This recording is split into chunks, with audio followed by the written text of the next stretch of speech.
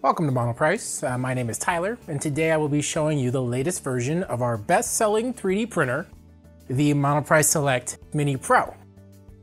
From its previous model, there have been a number of changes, a number of improvements that have helped to assist you in your overall experience with this unit.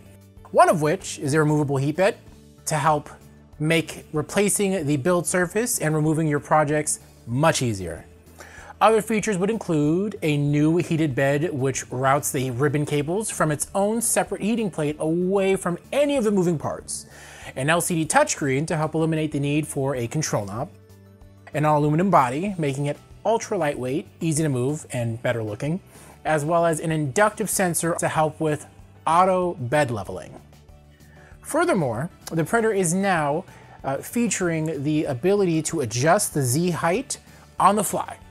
So, if you're in the middle of a print, you will be able to adjust the height of the nozzle if you feel that it is offset a bit too high or too low in the middle of the print.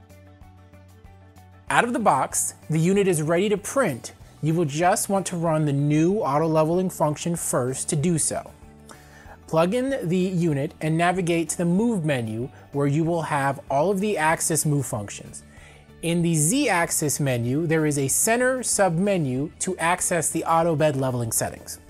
This will display the currently set Z-axis offset, which out of the box should not need to be modified. At the bottom of the menu will have a button to initiate auto bed leveling, and the unit will be checking all four corners using the inductive sensors to calculate the distance between the nozzle and the bed. It then stores the information in the bed memory. Congratulations, you're ready to print. We hope you enjoy the printer. I'm Tyler with Monoprice, and I thank you for watching. Don't forget to check out monoprice.com for more 3D printing products and support if you do need it.